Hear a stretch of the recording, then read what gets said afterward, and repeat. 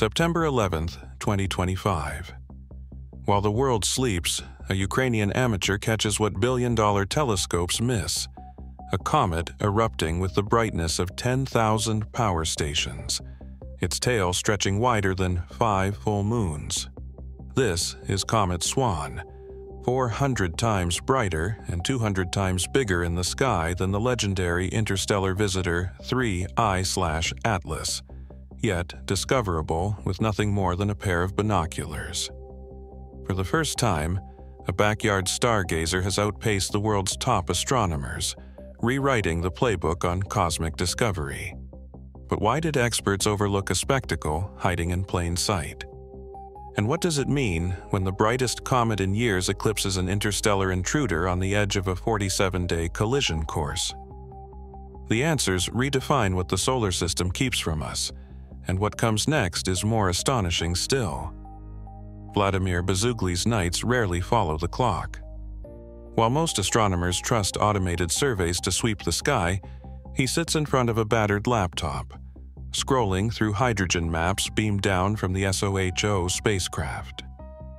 On September 11, 2025, just after midnight UTC, a faint, shifting blur caught his eye in the Virgo sector, a blue-green plume brightening in the latest SWAN difference images. Bezugli, a veteran of more than 20 comet finds, paused. The shape was no sensor glitch. Frame by frame, the cloud grew sharper, stretching wider than anything he'd logged before. Within minutes, he ran his custom scripts, flagged the anomaly, and posted annotated screenshots to the Comet ML mailing list and Telegram's SWAN watch channel. By 1:30 UTC, he'd ruled out every known artifact and filed a formal report to the Minor Planet Center. The object's brightness, already near magnitude 7, meant it was visible to anyone with a basic pair of 50mm binoculars. That level of accessibility is almost unheard of in modern comet hunting, where most discoveries lurk far below the reach of amateur optics.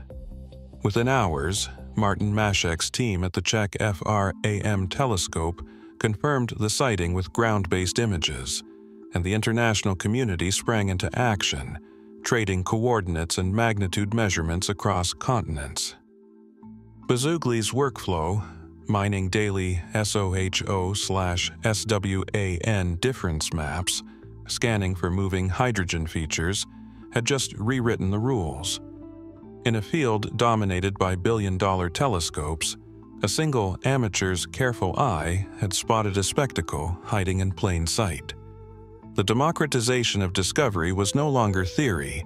It was a comet, blazing across the sky, and anyone could find it if they knew where to look.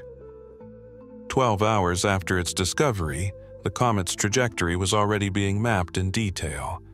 The numbers are staggering.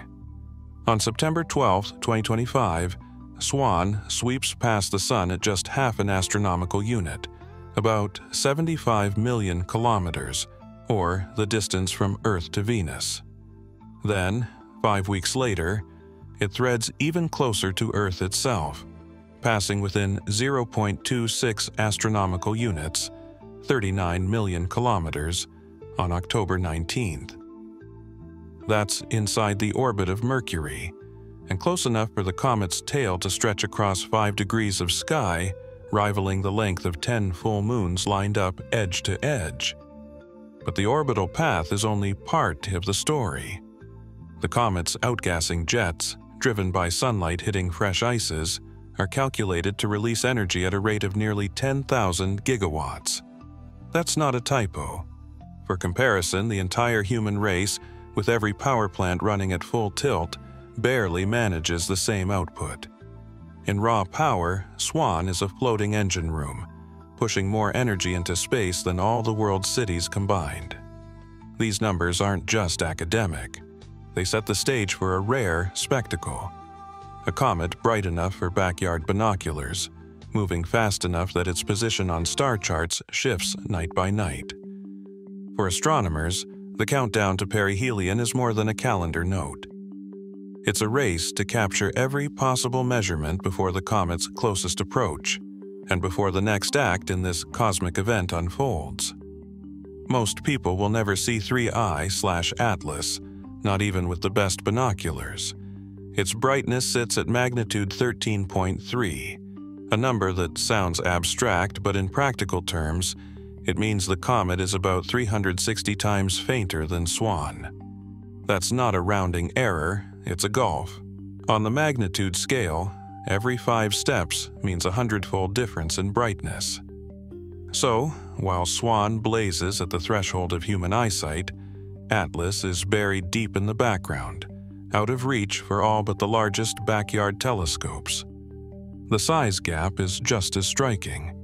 Atlas's coma, the faint cloud around its core, spans only a few arcseconds, barely larger than a distant star through a telescope. Swan, by comparison, stretches across whole degrees of sky. For most, Atlas will remain a number in a database, a target for professionals and dedicated amateurs with expensive gear.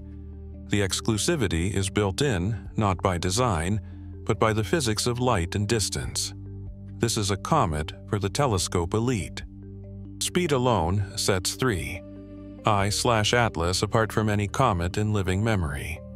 Tracked at 58 kilometers per second, it moves fast enough to cross the distance from New York to London in under 2 minutes. This is not a solar system wanderer, it's a true interstellar traveler, following a hyperbolic path that guarantees a one-way trip out of the sun's grasp. As Atlas approached perihelion at 1.36 astronomical units, about 203 million kilometers from the sun, European Southern Observatory teams turned the very large telescope toward its faint core. The spectra revealed something unexpected, a chemical cocktail dominated by carbon dioxide, with an 8-to-1 ratio over water vapor. Even more surprising, the data showed clear signatures of nickel vapor, an element rarely detected in comets, and almost never in such abundance. These findings, confirmed across independent observatories, hint at a formation history far from our solar system.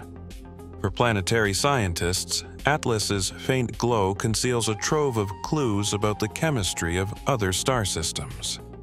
The excitement in the professional community is less about spectacle and more about the secrets locked inside this fast-moving, exotic visitor. October 8th draws a hard line across the sky.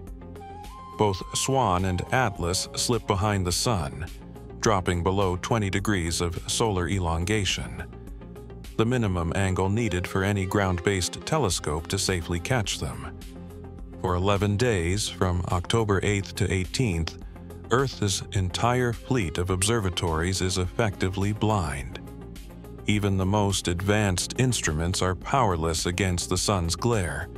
No images, no spectra, no real-time tracking. The blackout arrives at the worst possible moment. Just as Swan closes in on Earth and Atlas nears its own solar flyby. All the action, the jets, the evolving tails, if anything dramatic happens, it happens unobserved. The timing is merciless.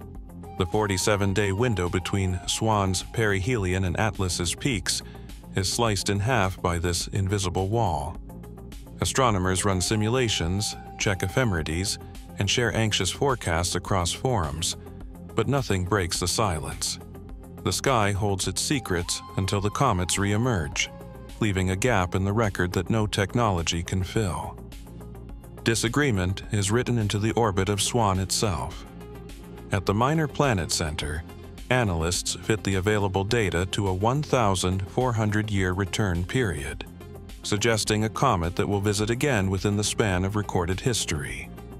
At NASA's JPL, the same object, run through a different set of assumptions and a longer arc that includes low-precision prediscovery images, stretches out to a staggering 20,000 years. The split, almost 19,000 years apart, reflects not rivalry, but the real limits of what can be known from just a few weeks of data before the comet vanished behind the sun. Both solutions are provisional. Each depends on how much trust is placed in faint pixels from stereo A or the reliability of a handful of ground-based points. As the blackout drags on, clone orbits and Monte Carlo simulations pile up in institutional servers, but the gap remains.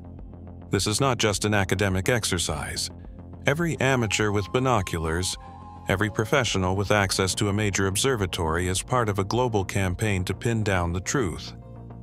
New reports flood in from Australia, Europe, the Americas, each measurement uploaded to the Sky Live, each image cross-checked in real time on community forums.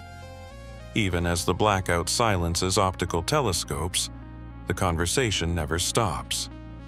Meanwhile, another player, Comet Lemon, slides into the scene, its own tail brightening to magnitude 4. For a few weeks, the sky becomes a shared laboratory, and every observer, from backyard to research institute, is a collaborator. The unanswered questions: how long Swan will be gone, what secrets it hides, whether the orbit is short or epic, become the engine of the story. Science here is not a set of answers, but a living process, crowdsourced and unresolved. On September 11, 2025, Vladimir Bezugli used NASA's SOHO/SWAN instrument to identify a comet 400 times brighter and 200 times larger in the sky than the interstellar 3I/Atlas, as confirmed by the Czech Academy of Sciences and published magnitude data. SWAN's 2 to 5 degree tail and peak brightness of magnitude 6.2 made it visible to anyone with binoculars, while 3I/Atlas, although the fastest interstellar visitor recorded at 58 kilometers per second, remained 360 times fainter and accessible only to advanced telescopes. Both objects vanished behind the Sun for 10 days during their closest approaches, leaving a critical gap in observation. Disagreement between JPL and the Minor Planet Center over Swan's orbital period, ranging from 1,400 to over 20,000 years, remains unresolved. Despite global efforts and real-time tracking, key questions about why a magnitude 6 comet evaded earlier detection persist. This season, citizen scientists and professionals alike watched as nature delivered a rare convergence, a spectacle unmatched in brightness, scale, and mystery, all confirmed by independent observatories across 3 continents.